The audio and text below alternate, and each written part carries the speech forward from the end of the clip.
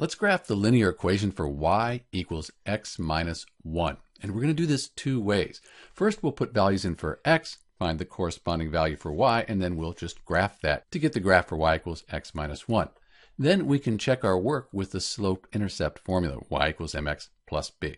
So I like to start by putting a 0 in for x because I'm pretty sure that'll fit on my graph. If x is 0, 0 plus negative 1, that's just negative 1. How about x is 1? 1 and negative 1, that gives us 0.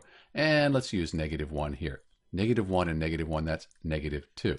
So these are the points that we'll graph for this equation.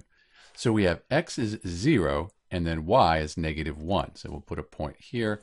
We have x is 1, but y is 0. And finally, we have this negative 1 for x and negative 2 for y. So you can see they all line up. And if we use 2 points, it would work. But with 3, you can make sure you didn't make any mistakes. Let's put a line through this. And then we can put arrows on either side here to show it goes to infinity. So this is the graph for y equals x minus 1. Let's use the slope-intercept formula to check our work. So we have y equals mx plus b.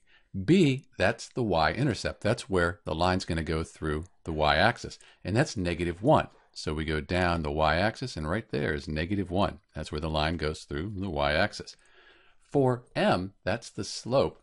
We think of it this way. We have 1x. We don't usually write the 1, but it's there.